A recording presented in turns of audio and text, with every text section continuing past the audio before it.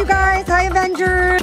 Pierre Poilievre has made it clear that he would make cuts to all these investments. And they've talked about this in Toronto. Today, I'm going to be day drinking and smoking cigarettes in a public park at 3 p.m. in the afternoon. We're going to take a quick look at a video that randomly popped up on my YouTube feed, and I'm sure glad it did because while it's not groundbreaking, it's certainly fascinating. What you're about to see are outtakes from a creator named Jacob Effing Jones. As a YouTube creator myself, I couldn't help but be intrigued at how something like this, like what you're about to see right now, could become so popular. So let's just rip right into it and let Jacob's video explain the channel on its own. Alrighty, so today I'm going to be day drinking and smoking cigarettes in a public park at 3 p.m. in the afternoon on a rainy day, which I will admit I am quite excited to do because I frankly want to day drink and smoke some cigarettes. I'm just feeling like having a drink today, and I want to smoke some cigarettes as well, as I love my cigarettes, and so as such, I figured I should make a video of me doing that, and so as such, that's exactly what I'm doing today. So right off the bat, spoiler alert, this is basically what every video on Jacob's channel is about. It's always about what he's going to drink, what he's going to smoke, where he's going to do it, and when he's going to do it. I'm serious. This is the entire crux of what his channel is about. Stop sign. Decided I probably shouldn't blow through a stop sign live on video. I don't want any incriminating evidence in this video or anything like that kind of thing, so could not blow through a stop sign in this video, but you know, off video, who knows? Do I do that? Do I not? Who knows kind of thing. That I was a little bit distracting, I would say. I'm gonna go roll up my window, turn off my defrost though, and turn off my lights as well. And now, real quick, I'm gonna go take a piss in that porta-john, and then after that, I think it's time for me to go ahead and day drink and smoke cigarettes in a public park at 3 p.m. in the afternoon. It's currently 3:10, So I really get a kick out of Jacob's ability to just carry a video with random talk. As you just saw right there, nothing that he was talking about in those two segments had any bearing on anything, but he has that gift of the gab. He's able to just carry content with mere talking and his energy. So let's keep looking at that energy as it continues to unfurl on the camera. to day drink and smoke cigarettes in a public park, of course, first off, I need my cigarettes, and oh, it just thundered as well. Yeah, it's coming, it's coming. So I need my seat, I need my cigarettes, and I need my drink. So I've got my cigarettes in my backpack that I have right here. I've got my chair right here. And I've got my drink in my Pontiac Aztec cooler right there. So let's go ahead and just grab that real quick. Do I want to go ahead and get a drink out, or do I want to get a smoke out first? I think first off, I'm going to show you guys the different options I have to smoke in today's video, because I brought a couple different options with me. So the first option I have is some American Spirit full-bodied reds, which I think are going to combine pretty well with the drink that I have today. I also have some Seneca full-flavored 120s, which I also think are going to combine pretty well with the drink I have with me today as well. And then I also have some Kizami tobacco from Japan, along with my Kisuru pipe from Japan as well, that I think I might have to puff on a little bit in today's video as well. I think I'm going to start with an American Spirit full-bodied red, though. I think that's what I'm going to start with, but I haven't even talked about what I'm going to be drinking today, so I need to go ahead and talk about that. At the time that I'm recording right now, Jacob has almost 465,000 subscribers. Think about that. 465 subscribers who are checking in on this specific content on the regular. This is incredible. Now, mind you, his channel has been around for 8 years under different forms of content, but it seems like he really nailed it when he decided to zero in on this. I've left a link to Jacob's original video in the show notes, so be sure to check out the channel yourself. Personally, if you have any interest in starting your own YouTube channel, I figure you should be looking at this, because I'm always intrigued at what kind of content resonates with people who would, like, honestly, who would have ever thought something like this would take off? But it has. Personally, I think Jacob's got a bright future with that gift of the gab that I mentioned earlier, and he definitely has some keen curation skills, but hopefully he'll phase out the smokes and the booze eventually and move on to less destructive subject matter. What's great about featuring Jacob's video is that it serves as the perfect lead-in to our talk about why the latest liberal ad is doomed to fail. I'm going to show you how this liberal ad is destined for failure by sizing it up to an advertisement from the private sector, which was also created by a Canadian, which happens to be Ryan Reynolds. So let's take a look at that ad before the Liberal one, as it actually serves a purpose in this world and won't turn your stomach.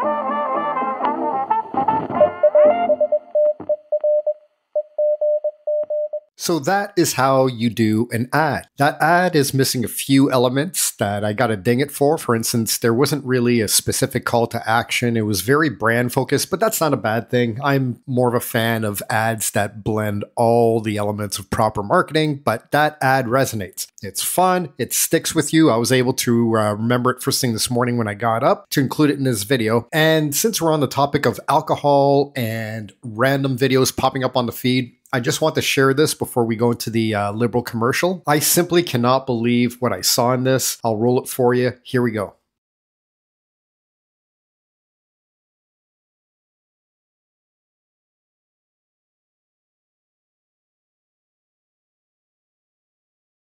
Where do you even begin with a video like that? The guy gets smoked by a goddamn bus, then gets up like nothing happened and goes right into the pub. Could you imagine getting into a fight with that guy, like giving him your best shot? Let's look at the best shot the Liberals' new campaign director had at running an ad. Not very impressive, but it is what it is, right? Here we go. When it comes to strengthening our public healthcare system, the Liberal team is fighting for you. After they secured vaccines to protect Canadians from COVID-19, they made investments to hire more family doctors and reduce wait lists. Now they're rolling out dental care, and they're getting pharmacare done to deliver free contraceptives and diabetes medications. Pierre Poilievre has made it clear that he would make cuts to all these investments, removing healthcare services from millions of Canadians. Canadians need progress, not cuts. We won't go back. There is so much I could say about this ad, but you know what? Instead of pointing out the many, many faults in it, I'm going to tag in Vashi Kapelos. Yes, Vashi is my tag team partner for this one. She's stepping into the ring and she's taking on Mark Holland. Let's go.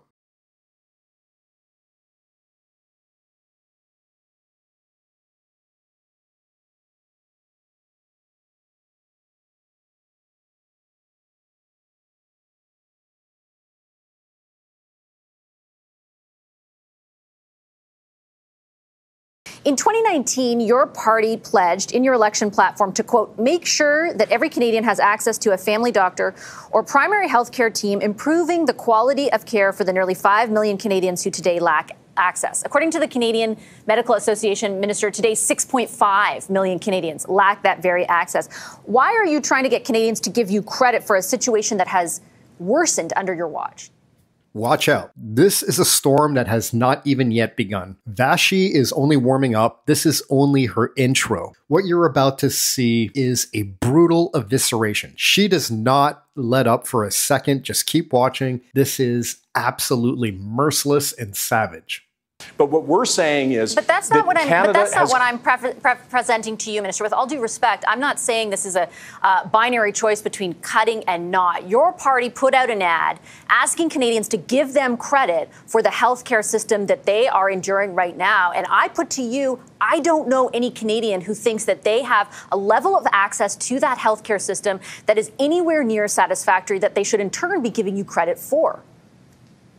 But what I'm saying, this isn't about credit. I mean, I appreciate maybe that's how you're thinking about this. It's not how I think about it. I think about it in terms of progress and solutions. And I can tell you that what we're doing on dental care, on pharmacare, on school food, on the bilateral agreements, on interconnected data, and I could go. There's a fundamental principle in the art of argumentation, and that is the moment you need to start explaining yourself, you've lost. Mark is simply not accepting the gravity of the situation. This ad that the Liberals have put out has absolutely no appeal. They've got nothing to sell. They are actually soliciting or attempting to solicit a congratulations. That is not what advertising is supposed to be about. You're supposed to present an offer. There's no offer here. All they're doing is asking people to give them a pat on the back.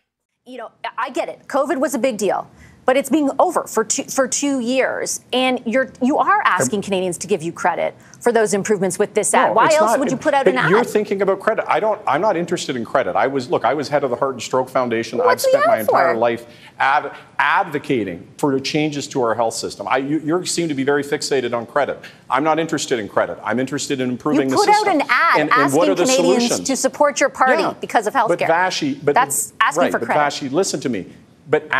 That's hilarious. We've seen Mark Holland lose his shit in the past. It's nothing new, but you can see here, and I can tell you right now, I'm not going to play the whole interview, but it's far from over, and Vashi's already got him on the ropes. Like when he's starting to say things like, listen, and interrupting her, he's gone. He's lost the argument. But then again, that's territory that Mark knows well, so I'm sure he's still well within his element. And now I'm going to present to you a video from the young man who had the responsibility of driving the garbage truck that was labeled with Trump's campaign sticker. I'm sure you might have seen this. This was the Trump campaign's rebuttal to Joe Biden referring to Trump supporters as garbage, which greatly backfired. The liberals need to sit down and watch more videos like these. These are the people who are the deciding factor. It's as simple as that. These are the people who change the direction of elections. If you can't break through to the person that you're about to see now, you're not winning an election. It's as simple as that. So sit back and watch. And if you're a liberal, this will explain to you right now why your agenda is not resonating, why you're tanking in the polls, and why you're not going to be back in power for a very long time. So I had a few people reach out, so I figured I'd jump on here and just let everybody know that was me driving President Trump's garbage truck. There's me with Vivek right there, but I gotta say it was an honor and a privilege to drive Garbage Force One. President Trump is just a normal, everyday guy. He hopped in, no problem. He looked at me, he said, give me one of these right here, and we don't have one of these, we have one of those. So I honked a couple times and he laughed. He said, how about we take this bad boy through McDonald's? And I said, sir, I don't think she'll fit in the drive-thru. He said, it's all right. I used to work there. And he turned to me and he said something, and I'm getting chills just thinking about it. He said, this is really sticking it to Joe Biden. I said, yes, sir, it is. The liberals are unleashing an internet censorship law known as Bill C-23. Even if they weren't, Three Oceans can be deplatformed at any time for any reason. That's why I want to invite you to join the Three Oceans newsletter. If standing up against mass immigration, excessive taxation, the housing crisis, and the woke agenda is important to you, joining the Three Oceans newsletter is the best move you can make. It's free and it will never be deplatformed. Unlike this channel and other social media accounts, the Three Oceans newsletter is no holds barred and uncensored. Also, you can count on your data being protected and not being monitored like it is on social media. So visit 3oceans.ca. Once again, that's 3oceans.ca to subscribe and beat the woke authorities trying to control the narrative like they control your government.